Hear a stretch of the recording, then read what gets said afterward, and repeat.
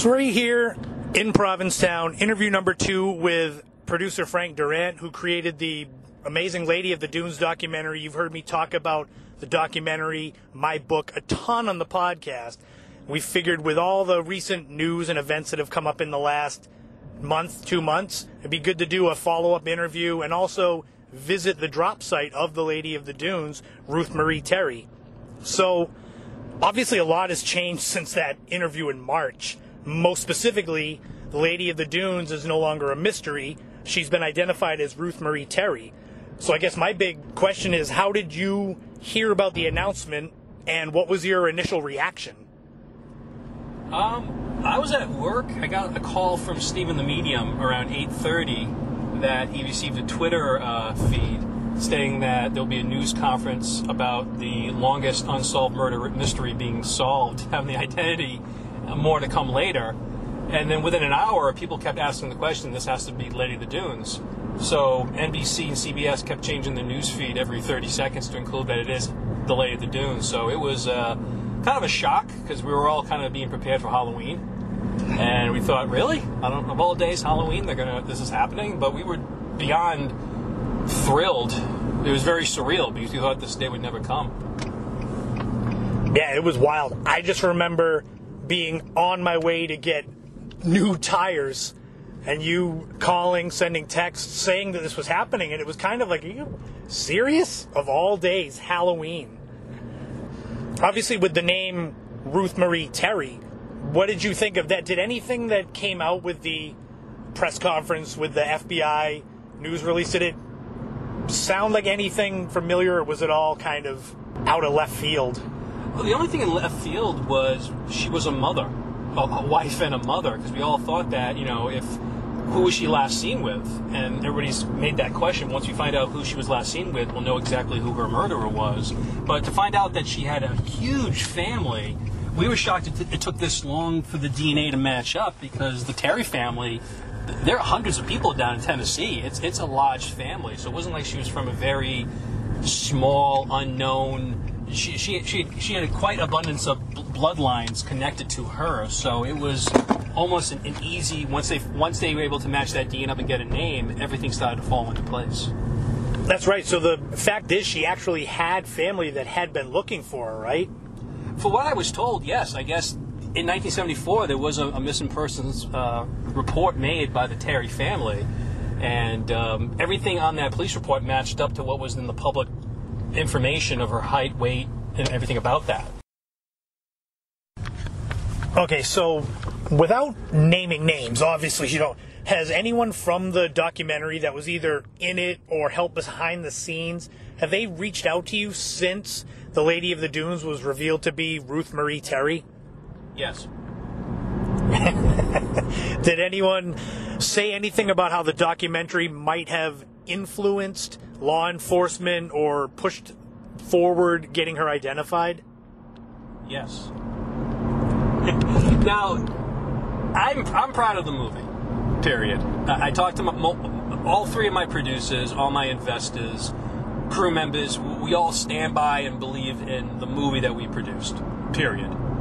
And pride's a sin, but we agree with everything that we said in the documentary. And we will admit, we got some stuff wrong.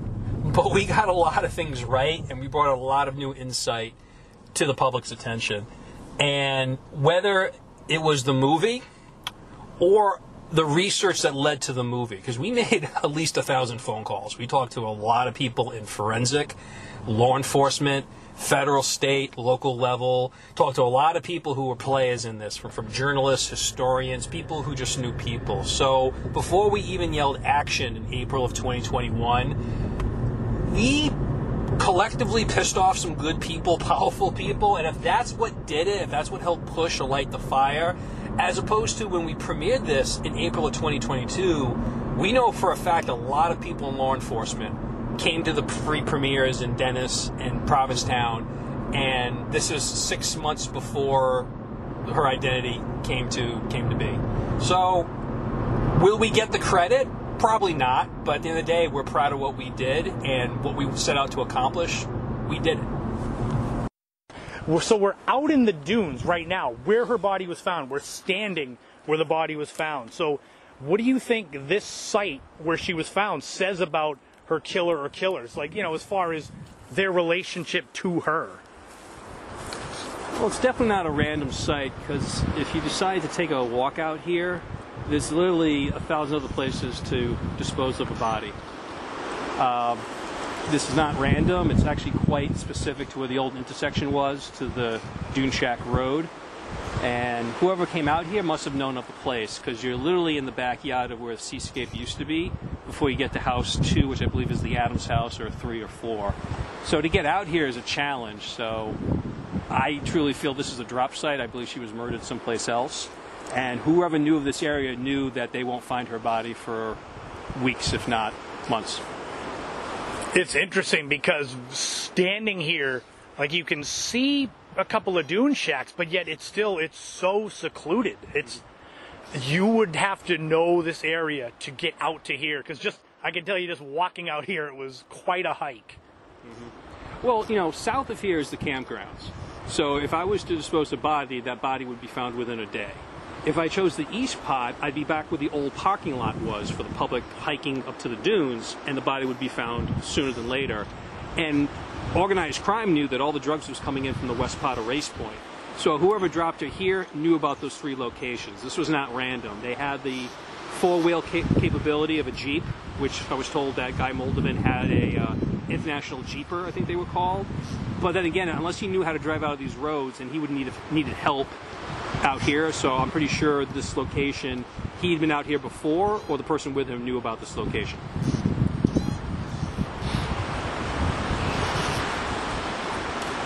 So you actually just brought it up. Now that Ruth Marie Terry has been identified, that was our whole thing, the documentary and with the book, was to give her name back. Mm-hmm. So now she's got her name, so it kind of turns to who killed her and why she ended up out here. So do you think that, you mentioned Guy Moldovan, that was her last husband. What do you think? Is anything else going to come out about her? I hope so, but to defend law enforcement, they gave her name back, and they tied everything to this guy, Moldovan.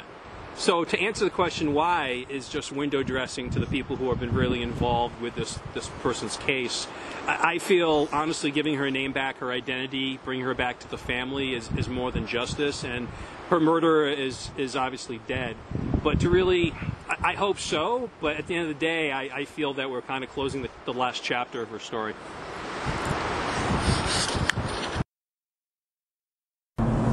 So we actually just came from the gravesite, and she now has a stone with her name on it, and it's kind of, we're doing this for closure, but it was kind of surreal knowing where this all started, where she was this Jane Doe for almost 50 years, and now we go to her cemetery to the grave for maybe the last time, and she's actually got a name. Well, she has a son. And I was told that the son one day is going to visit his mom's grave. And I'm very grateful that the people of Provincetown have left mementos. They've left flowers, seashells, a rock, coins. They've left something behind just to remind anybody who comes to visit her that people in this community wanted to keep her memory alive. That's love. Whether you're a local journalist, local law enforcement, local podcaster, people have not exploited, but they've kept her memory alive for this day to come. So I, along with you, Christopher, we brought sand from where her body was found, and we placed it at her gravestone.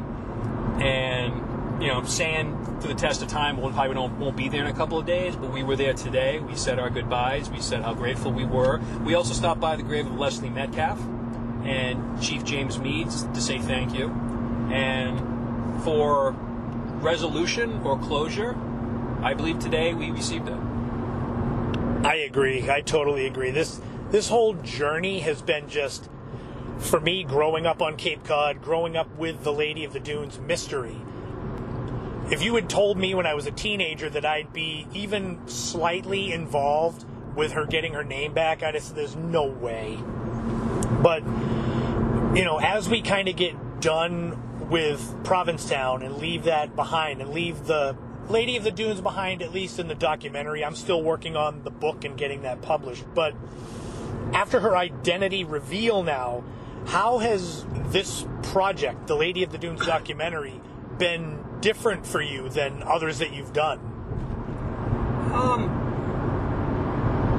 It shows the power of filmmaking. You know, I started this with the goal of making a murder mystery series. When I met with the investors, I assumed they wanted to hire me to do a feature project or commercial something. And when they sprung this on me, I thought, okay, it's where my talents meets the needs of the world. You know, that's the ego talking. But I truly felt like they called on me, they commissioned me to produce this documentary. So I felt, okay, this isn't just doing a fun movie for giggles. This isn't doing something just to put a few dollars in my pocket. This is something where they want me to affect this case. They want me to try to bring her identity to light. And out of everything I've done in the last 20 years, yes, it's probably the most important film-related project I've been involved in. I'm proud of having spent the last 2 years investigating, producing, and making the documentary and coming to this fine rewarded resolution. I agree. When it comes to all of my work I've done in writing and such like that, this has been the most important project of my career, so I'm totally in agreement with that. And as far as the film itself, where are people going to be able to see it? Because now the time has come when people are actually going to be able to see it outside of a theater setting. Well, if you visit her grave, I left a DVD copy there for someone to hopefully see it, take it with them, watch it, and then pass it on to someone else who wants to watch it as well. Local libraries through the Cape Cod Network will receive free copies in their library directory. We should have a free screening through social media, whether it's Vimeo or YouTube.